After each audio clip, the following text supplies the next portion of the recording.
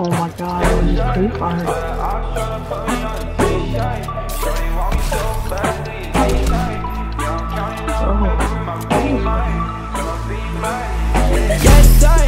What? Alright, what's up guys? In today's video, I'm going to be showing you how to make a shockwave effect for Fortnite.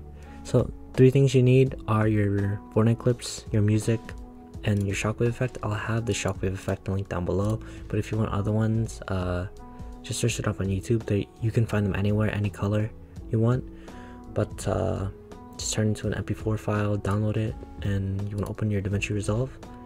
I've already made a new project, but to make a new one, just click new project and it'll have something different, but you'll know what to do. Just go to your settings, change this to 60, change this to 60 as well, and if you want to upload in 1440p, just put 2560 by 1440 on the timeline resolution.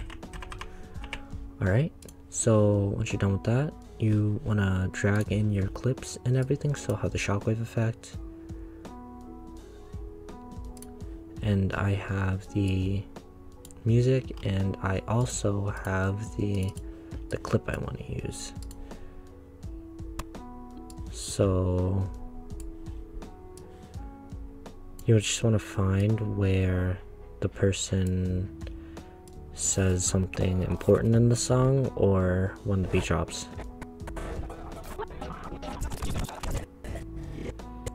So right here, if you guys know or listen to the song, you should know what that is, obviously.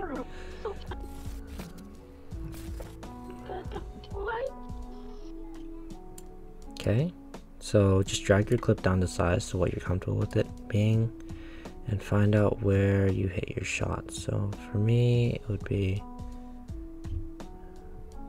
right here. You know, nothing too fancy right now, just this. You know, no effects, but if you want to learn how to do a glow and camera shake effect, go to my last video. I'll have that in the description, but today we're just gonna be learning how to do a shockwave effect. So what you want to do is find out where you you know, want your black and white area to be. So it's obviously, for me, it's gonna be when I hit the shot and where I'm comfortable with it starting, so like right here. And what you want to do once you finish that is bring your red line to where your cut part is, if you know how to cut. If you don't know how to cut, it's pressing this blade right here, and once you're done, you can go back to the arrow. So when you want to go to your color tab, just go to the beginning with the red line at the bottom right. Go bring your saturation down to like around the 40s area, don't go any lower than that. And just click on your corrective setting, just change it. So you should probably press your keyframe thing first before you change it, and then it'll show up. And you just want to bring this, hello, I want this move. You just want to bring the red line to where you hit your shot, and you just want to drag it all the way down to 0 and click save, which is Control S, or you can go to your file and just click save project. You just want to see if you're comfortable with how it works.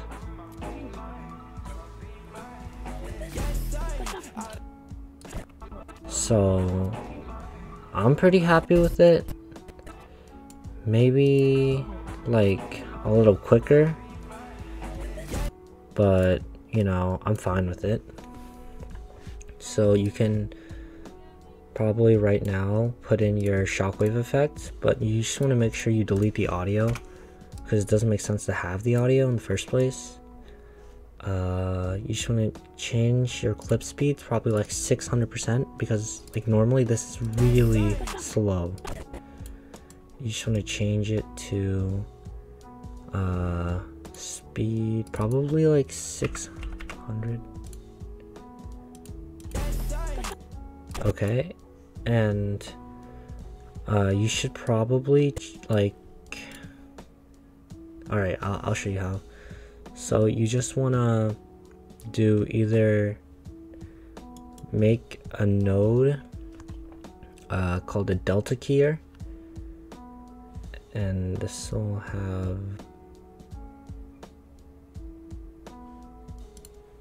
alright, so now that you have your delta keyer, you just want to put it into your media, and I believe make the background color, I mean not the background color, don't quote me on that, make the reference black. Yeah, make the reference black, and you know, it should be clear now.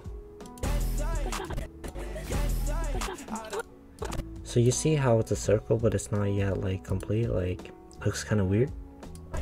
So what you want to do is go to the clip after the black and white one, and you want to go to your color tab, and you want to go to the RGB mixer. Click on the clip. It should already be highlighted in orange since, you know, that's the only clip there. You want to press Alt L. Alt L. I was pressing Control for some reason. And you want to turn on monochrome for the one labeled number 1. That'll just make it completely black and white. And the next thing you want to do is basically just click on the number 3 one, so that's highlighted, and you want to go to where the circle starts, and you want to get your circle. So just press on the window tab and press circle. You'll see this big circle appear. Don't worry, it's nothing too serious. You just want to drag it to where the circle is at that moment, and it looks pretty good here. And you want to highlight corrector 3. You probably should have done that first, but like if you didn't, just move it around so it shows on the timeline thing. And you want to go 3 frames ahead, and you want to basically fill out the circle to the circle again. And then you want to go to where the shockwave is basically outside of the frame, and you want to just drag your circle. I don't know why it's being so difficult right now, but you get what I mean. Yeah, I don't have to, okay, there we go. So just make sure the whole thing is like completely in color, and it should be markered. So make sure you save your project. It should look just like this. So you see how like it's going into color as the thing moves. Yeah, it's just going into color as the thing moves. Obviously, if you want to make it more accurate, you see how it's like kind of not fitted into the thing. You could go into your settings and fix all of that, but for the sake of the video, I'm just gonna leave it as it is. So you have your into black and white, and then you have your shockwave effect. So yeah, that's basically how you do your shockwave effect. If you want me to teach you how to do other things like the ghost effect, or maybe like a lightning bolt effect, just leave it in the comments. Make sure you leave a like, subscribe, and stay tuned for more content. Alright, well, peace out.